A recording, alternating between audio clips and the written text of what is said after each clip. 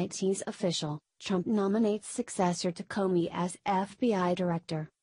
Back in May, Donald Trump fired the director of the FBI, James Comey. On Monday, Trump formally nominated Christopher Wray to succeed James Comey as the new director of the FBI. If the nomination is confirmed by the Senate, Wray would serve a 10-year term as the new director. President Trump stated earlier this month about Wray's nomination. "I am proud to announce Christopher as my choice as the director of the FBI.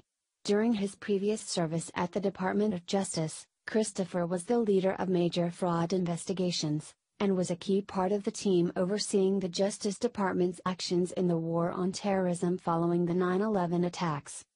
He is an impeccably qualified individual, and I know that he will again serve his country as a fierce guardian of the law and model of integrity once the Senate confirms him to lead the FBI," Trump said. Wray, 50, led the Justice Department's criminal division from 2003 to 2005, and is currently a private attorney. "I am honored and humbled to be nominated by the President to lead the FBI, the premier law enforcement organization in the world," Wray said in a statement. "From my earliest days working with agents as a line prosecutor to my time working with them at the Department of Justice in the aftermath of 9/11, I have been inspired by the men and women of the FBI. Inspired by their professionalism, integrity, courage, and sacrifice for the public," he said. "If confirmed, it will be a privilege and honor to once again work with them. America faces grave threats both here and abroad, and the FBI, in concert with its federal, state, and local partners, continues to work steadfastly to prevent and hold accountable those responsible for these threats. I look forward to the confirmation process, and pledge my complete commitment to fairly and honorably protecting our country and upholding our Constitution and laws," he added. Of course, most Americans knew this was coming from Trump's tweet back on June 7. Chris Wray, who served as Assistant Attorney General from 2003 to 2005, was interviewed for the vacant FBI Director job by President Trump on May 30, Press Secretary Sean Spicer said at a press briefing. Wray worked under Comey at the Justice Department for 2 years, when Comey was the Deputy Attorney General. Facts about Christopher Wray. In 1997, Christopher Wray began his career in government with the U.S. Attorney's Office for the Northern District of Georgia, where he was an Assistant U.S. Attorney. He was moved to Main Justice in 2001, serving as Associate Deputy Attorney General and Principal Associate Deputy Attorney General, according to the Justice Department's website.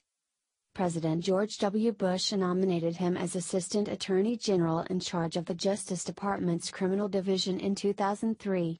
He received unanimous confirmation from the Senate.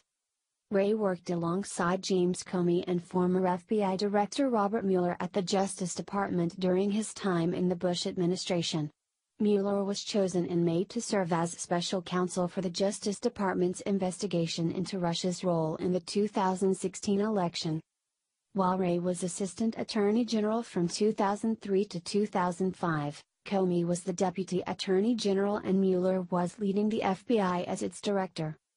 He was willing to resign along with Comey and Mueller in 2004, during Comey's showdown with the White House over the plan to renew the National Security Agency's terrorist surveillance program while then Attorney General John Ashcroft was hospitalized. Wray has been a litigation partner at King & Spalding law firm. Christopher Wray, 50, has been a litigation partner at the King & Spalding law firm, working out of its Atlanta and Washington, D.C. offices, since he left the Justice Department in 2005, according to the firm's website. Chris Wray is one of the nation's top litigators and understands the prosecution of white-collar crime extremely well.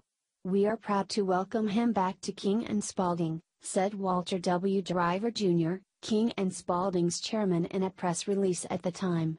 As head of the U.S. Department of Justice's Criminal Division, Chris has been in charge of investigations, prosecutions and policy development in virtually all areas of federal criminal law, from fraud and public corruption to terrorism, money laundering, computer crime and appellate litigation. He has the will and experience to effectively drive the continued growth of our special matters practice, and our clients will benefit greatly from the experience he has gathered while at the Justice Department.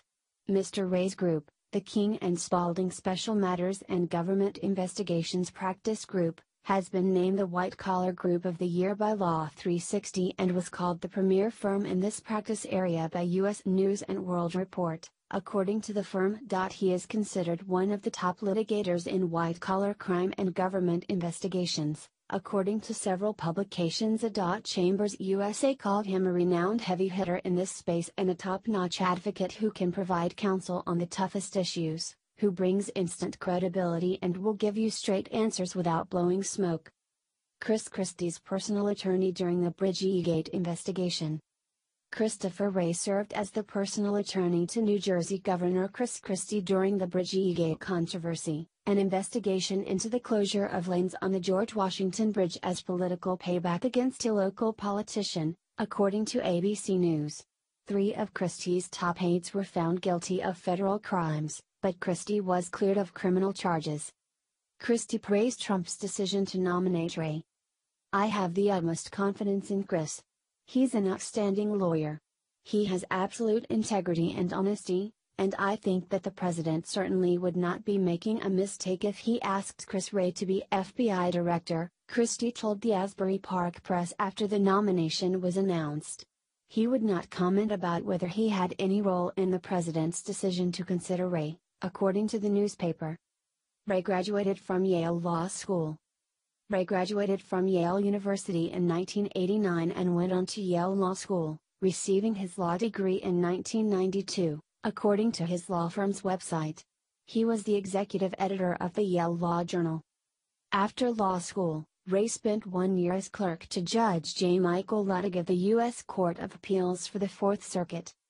Wray attended Phillips Academy in Andover, Massachusetts. His father, Cecil Wray, was a partner at the law firm Debevoise and Plimpton, and his mother, Gilda Wray, worked for the Charles Hayden Foundation.